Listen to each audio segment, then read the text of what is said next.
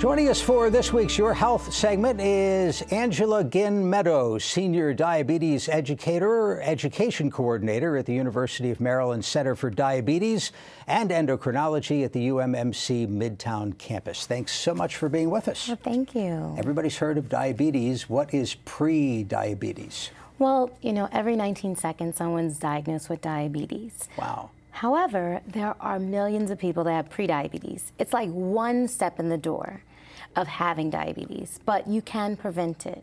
And more of us need to prevent it because diabetes is really a disease that causes a lot of complications. How is pre-diabetes defined? It is defined by having A1C, and that is a blood sugar average over the past 2 to 3 months, and it's 5.7 to 6.4. So your doctor can do that, or can even test for oral glucose tolerance tests, or do a fasting value. Does the patient know anything's wrong at that point? No, and you know, most people don't know that they're walking around with prediabetes. So getting screened every year is important, especially if you're at risk. Are most physicians screening that aggressively? Is it in most doctors' offices either your glucose is okay or not okay? So that's where I want my patients to be advocates. So if you are 40 or older, or if you have a parent or sibling with diabetes, if you're overweight, or if you're of color, or had a baby that was 9 pounds, you want to get screened every year. Wow. And it really creeps up. You have 5 years to get it together when you have prediabetes. That's kind of the window time frame.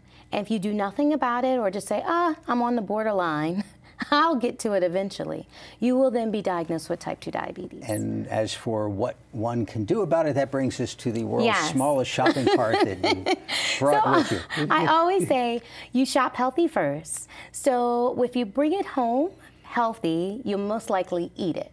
If I had a shopping cart this size, I would lose a lot of weight. You would. Yeah. But at least 60% of your cart should be fruits and vegetables. In any forms. It could be fresh, canned, or frozen. The next part about it is what you put on your plate. So we both have a pen, and I want you to be able to section off your plate. Okay, I'll play. So we're going to think about Thanksgiving. Where would you put your mashed potatoes? Where would you put your turkey? And where would you put some vegetables? Roughly, honestly, half and half turkey and mashed potatoes, and maybe a little section over here for the vegetables. Okay, so really half of your plate I think. should be your veggies. So half your plate should be your vegetables, and then whatever starch you choose, it should go over in the corner, and whatever meat you choose should go right here. And that's a healthier plate. Are you bringing the markers and the plates to your Thanksgiving dinner? Well, you know, do people want to hear this? I naturally eat like this. I'm at risk for diabetes. My dad had diabetes, my aunt, and both my grandmothers. So, and I'm African American, and African Americans are twice likely more at risk of having diabetes. Let me remind our viewers, if you have a question about diabetes or pre-diabetes, give us a call. We'll have the number up on the screen, or tweet your question. Our Twitter address is @MPTNews.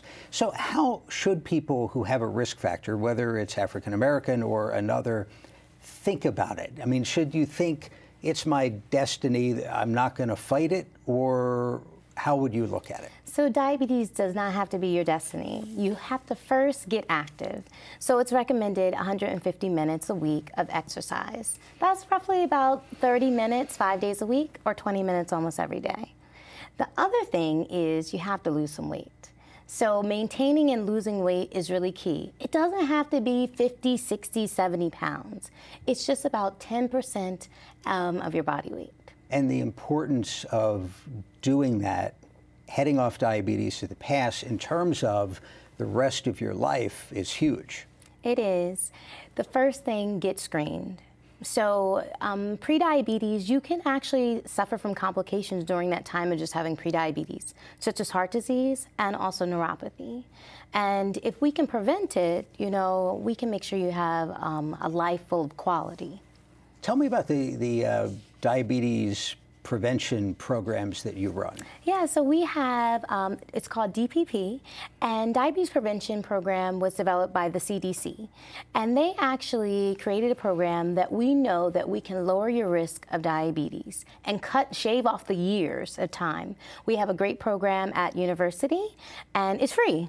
And so we're looking for more people to sign up. It's a 16-week program, so it is a commitment. You got to be there once a week, 16 once a week weeks? For 16 weeks, and then we have a post-core program.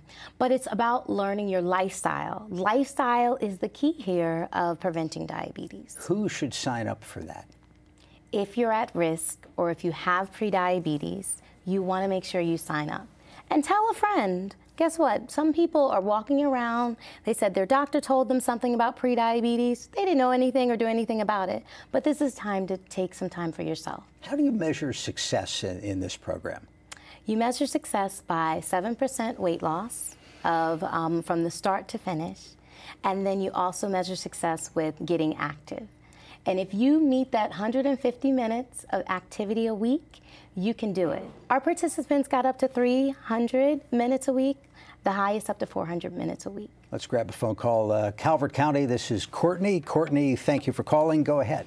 Hi, I was wondering if it was possible to beat diabetes without going on medication. Possible to beat it? Yes, if you can control your diabetes without needing medication. Once somebody's already diagnosed? Yes. Okay, thank you very much. Courtney, you are absolutely right. The first line of defense for type 2 diabetes is diet and exercise. Then we move to pills, injectables, and then insulin. But you can really control your diabetes with diet and exercise. What's most important in terms of if you had to pick one? I mean, if somebody is clearly at risk and you have their attention and an opportunity to either work on lifestyle or diet, where do you start? Lifestyle is the combination of exercise and nutrition. You can't do one without the other. So it's just like a ladder. There's no way it can stand on its own if you're just doing one. So it's really about the combination that works. Talk about the education component of this. Outside the medical community, inside the medical community, what do you want people to know? I think people need to know how to eat. We talked about shopping. We talked about what to put on your plate. We also talked about meals and dining out. The classes really give you a wide variety of things to help you with challenges that you may come about, reading labels, understanding what you're putting in your body that really can be harmful for you over time. Very good. Angela Ginn-Meadow is a Senior Diabetes Education Coordinator at the University of Maryland Center for Diabetes and Endocrinology. Thank you for being with us. Thank you. Your health segments are a co-production of Maryland Public Television and the University of Maryland Medical System.